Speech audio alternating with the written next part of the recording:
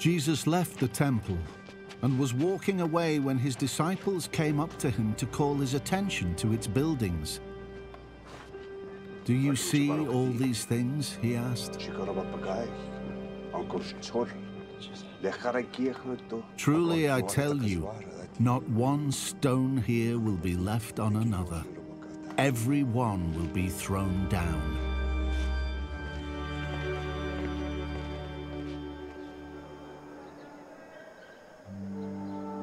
As Jesus was sitting on the Mount of Olives, the disciples came to him privately.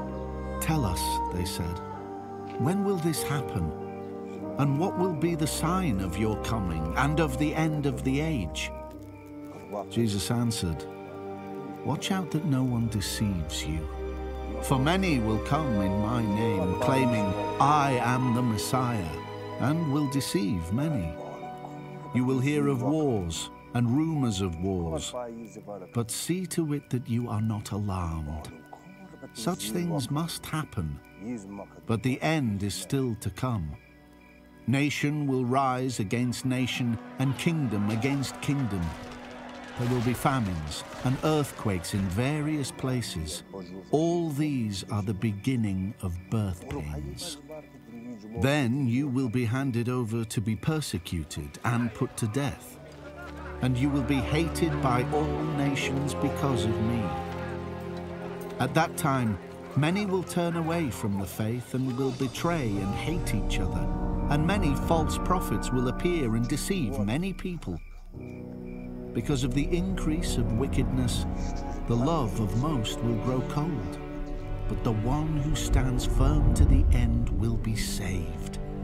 And this gospel of the kingdom will be preached in the whole world as a testimony to all nations, and then the end will come." Now to your top 10 headlines in just 2 minutes. Our heart goes out to all of those who are struggling, asking themselves, how do I go on without him? How do I go on without her? Tonight, the U.S. marking 1 million COVID-related deaths since the pandemic started. There was silence on Capitol Hill as flags were lowered to half-staff.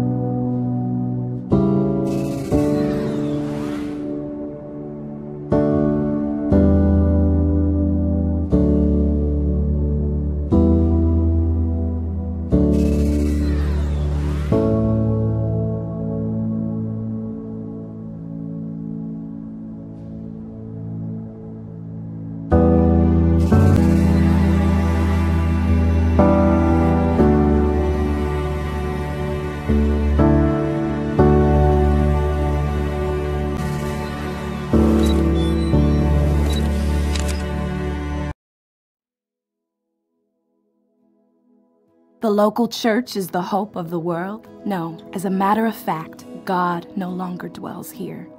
I don't believe that joy is a possibility, that our lives are better lived in community, and that we are called to love each other radically. The truth is, the church is on the brink of extinction. I refuse to believe that we are part of a story larger than our own, and we have been changed to bring change. Don't be fooled. Poverty is too overwhelming. Racism can't be overcome, and evil will never be defeated. It's impossible for me to believe things will get better. In the future, it will be evident God can't help, and you're wrong if you believe God can. I am convinced that you can't turn things around. I would be lying if I said God cares. But you should know I believe exactly the opposite. God cares. I would be lying if I said that you can't turn things around. I am convinced God can, and you're wrong if you believe God can't help. In the future, it will be evident that things will get better. It's impossible for me to believe evil will never be defeated, racism can't be overcome, and poverty is too overwhelming. Don't be fooled. We have been changed to bring change, and we are part of a story larger than our own. I refuse to believe that the church is on the brink of extinction. The truth is that we are called to love each other radically, that our lives are better lived in community, and that joy is a possibility. I don't believe God no longer dwells here. No. As a matter of fact, the local church is the hope of the world.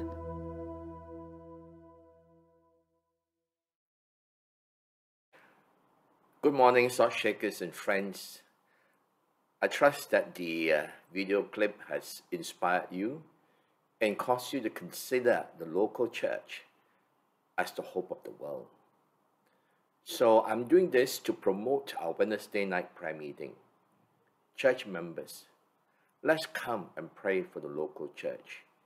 Pray that the local church will be revived and truly be the hope of the world, that our light may shine and that the people will see the goodness of God through each one of us.